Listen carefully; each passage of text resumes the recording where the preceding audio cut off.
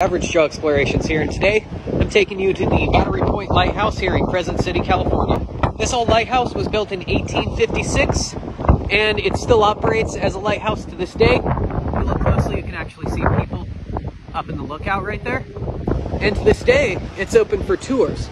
Take you through the old house part of the lighthouse where the lightkeeper lived, and then they'll take you up into this tower where the actual lights are located. You even have the original light bulb in there that served the lighthouse. Over time, new buildings and improvements were made to the property from 1856 on. For example, this fuel house was built in the 1880s after they made the switch from using whale oil to kerosene oil in the light. The fuel house has 13-inch thick stone walls because kerosene is obviously explosive, so they have to protect it. Nowadays, the lighthouse keeper that lives here today uses this for firewood storage for the winter.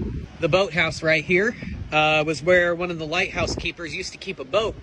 He and his family lived here, and obviously there are no amenities, there's no school up here, so he would actually take his school children on that boat over to the main shore in Crescent City and take them to school. Today, this building right here is used as a workshop to store tools and supplies to keep the lighthouse up and running.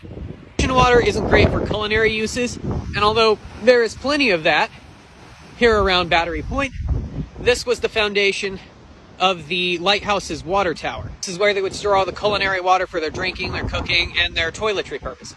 Now, I do highly recommend the tour of this place, but do keep in mind that it is only accessible by foot during low tide. There's a path that goes right up to it. During high tide, that path is covered with water. So obviously, this place is closed during high tide.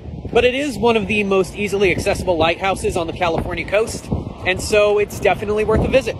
Till next time, fellow explorers.